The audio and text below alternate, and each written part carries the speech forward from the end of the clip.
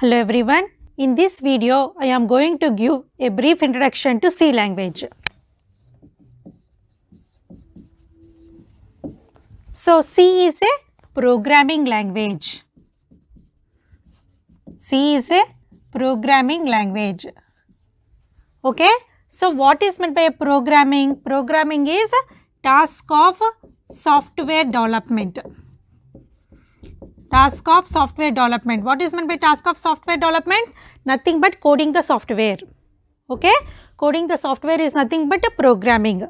Programming language means the language which is used to write programs is called as a programming language. Okay, program is nothing but set of instructions. Suppose if you are using any language to write all these set of instructions, then that is called as a programming language. Okay, so generally people use Hindi, Telugu, English, like that, several languages to communicate among them. Like that, if you want to communicate with the computer, so through programming languages it is possible to communicate with the computer. Okay, so we have several programming languages like C, C++, Java, like that we have several programming languages. Right. So, which programming language we have to choose, that depends upon our requirement. Okay. So, C is a programming language.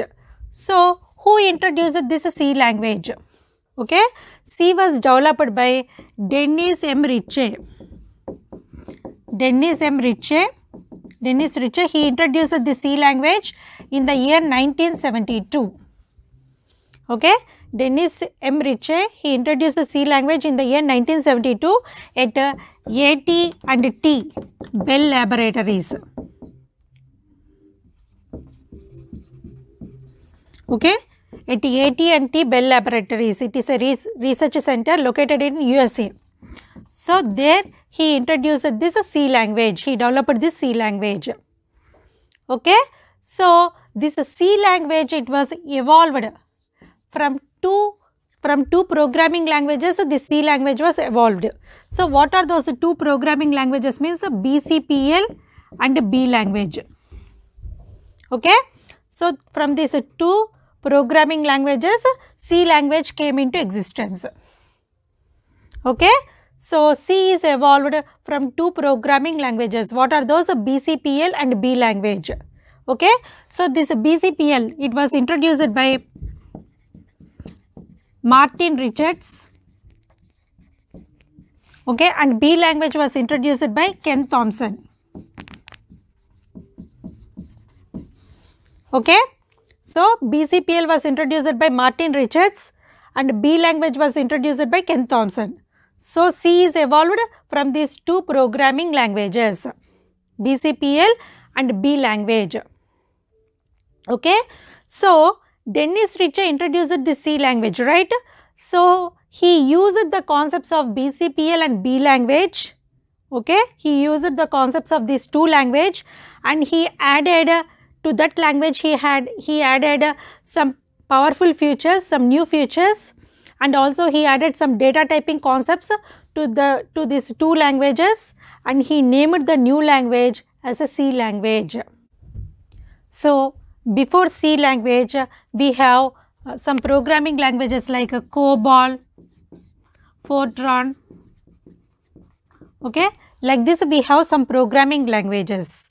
So, COBOL means it stands for Common Business Oriented Language. Common Business Oriented Language is the full form for COBOL. So, this language is meant for only business applications. COBOL is used only for business applications. Similarly, Fortran stands for formula translation. Fortran stands for formula translation and this is meant for only scientific applications.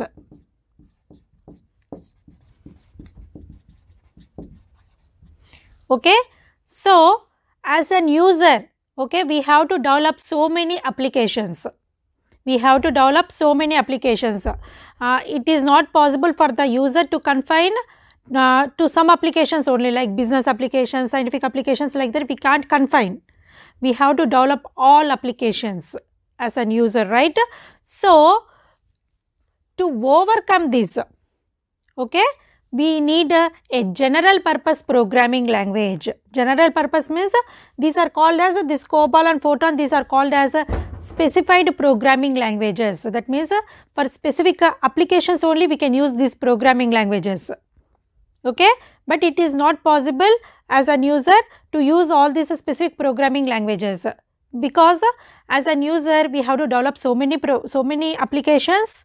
Okay, so for all applications we have to learn, for each and every application we have to learn separate programming language, which is not possible for an user to learn all these programming languages. Okay, so we need a general purpose programming language. What is meant by a general purpose?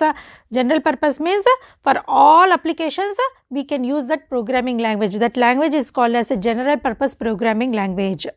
Okay, so C language, C is said to be a general purpose programming language.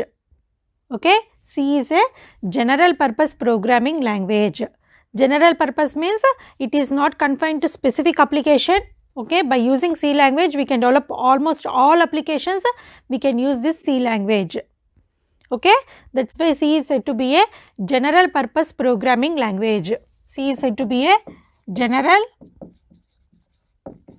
purpose programming language.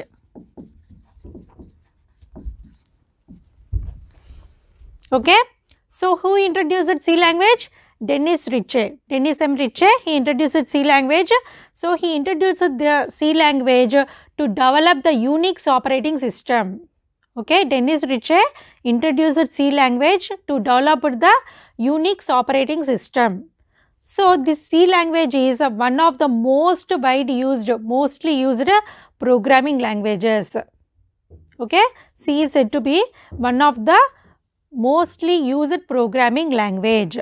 Okay, and this C language is well suited for scientific and business applications. For all applications we can use this C language, but it is mostly used for scientific and business applications. Okay, C is said to be a general purpose programming language. Okay, developed by Dennis Ritchie to develop the Unix operating system. Okay, it is one of the most used programming languages. Okay, well suited for scientific and business applications. Well suited for scientific and business applications. Okay, so C is said to be the most fundamental and foundation programming languages for the beginners. If they want to start any programming languages, C is said to be the fundamental programming language. It creates a best foundation. Okay, it is said to be a best fundamental and foundation programming languages for the beginners. So after C we have several programming languages, right, like C++, Java, like C++, Java, like that several programming languages are there. So all these programming languages, they have incorporated the syntax and many features of this C language. Okay, so several programming languages like C++, C#, Java, JavaScript, all these they have incorporated the syntax and many features of the C language. Okay, so many parts of the operating systems, like Windows, Unix, Linux are still they are writing in C languages only. Okay, so C is said to be a general purpose programming language. C is said to be a general purpose programming language. Okay, so that's about the introduction to C language. So next let's see about the characteristics of C language. So coming to characteristics of C language.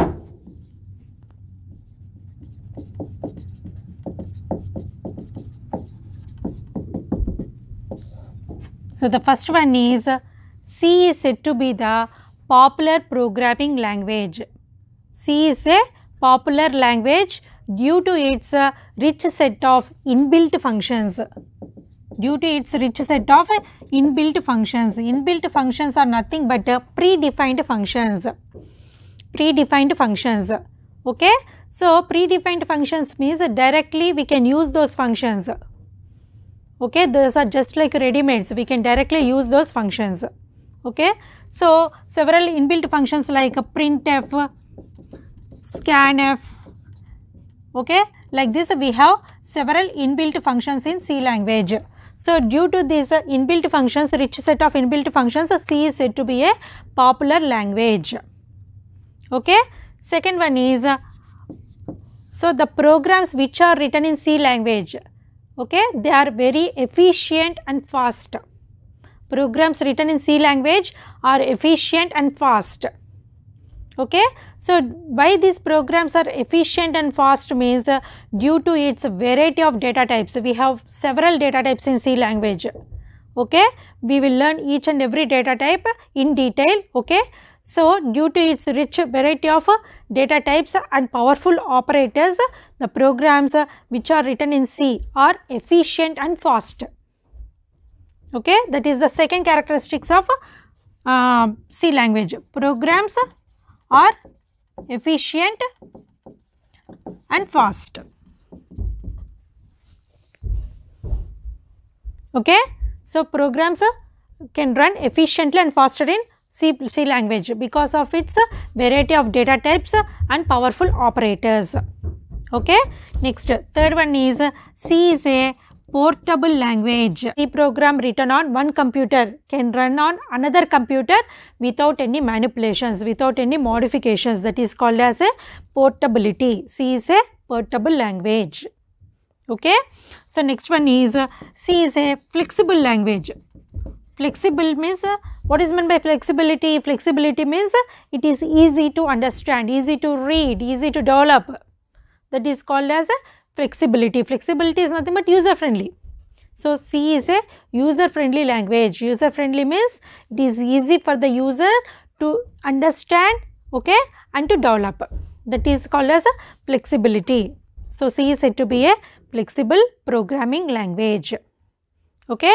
And next feature is, next characteristic is C is a structured programming language.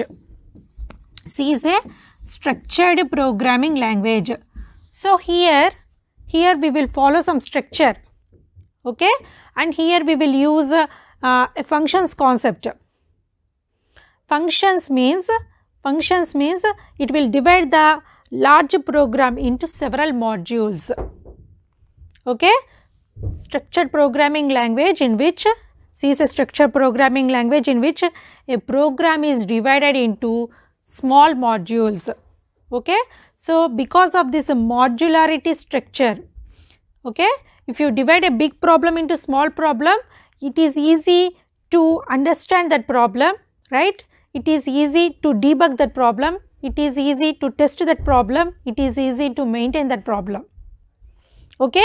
So, C is a structured programming language. Next one is C has an ability to extend itself.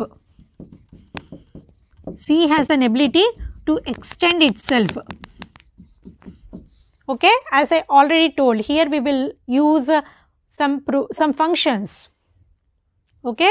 So, according to the user requirement, a user can add his own functions, user defined functions. His own functions means whatever may be the functions which are defined by the user, those are called as user defined functions. So, according to the user requirement, he can add his own functions to the main C program. Okay. That nature is called as extensibility. That nature is called as extensibility. So, C has an ability to extend itself according to the user requirement. So, these are the main characteristics of C language. Okay. What are those? C is a powerful language. It is a most popular language because of its rich set of inbuilt functions. Inbuilt functions are nothing but predefined functions. Okay. So, some of the examples are printf, scanf. Okay. Print the file. Scan means read the file. Okay. Printf and scanf stands for these are two inbuilt functions, okay, which we will use in each and every program. So, these are called as inbuilt functions. Okay.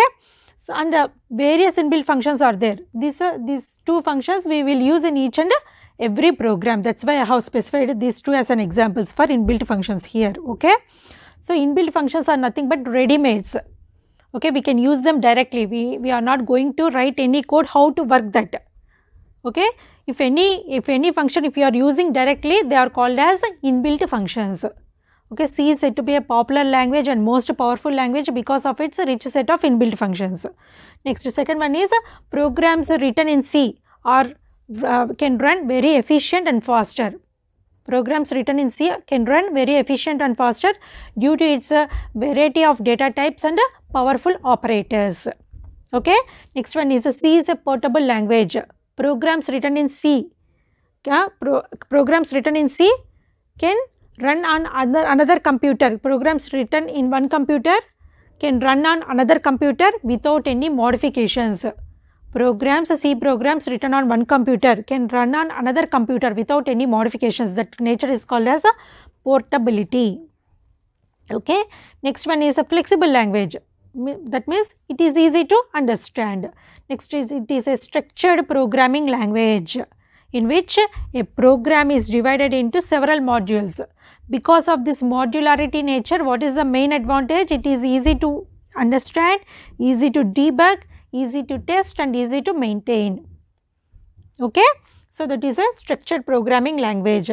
Next, C has an ability to extend itself. That means, whenever the user according to his requirement, the user can add his own functions.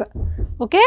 His own functions he can add according to his requirement. That is called as extensibility. That is the ability to extend itself. Okay. C programming has an ability to extend itself. That means the user can add his own functions according to his requirement to the main C program. That is called as ability to extend itself. Okay. So, these are the main characteristics of C language. Okay. Next video I am going to explain about tokens of C. Okay. Tokens in C language I am going to explain in the next video. Thank you.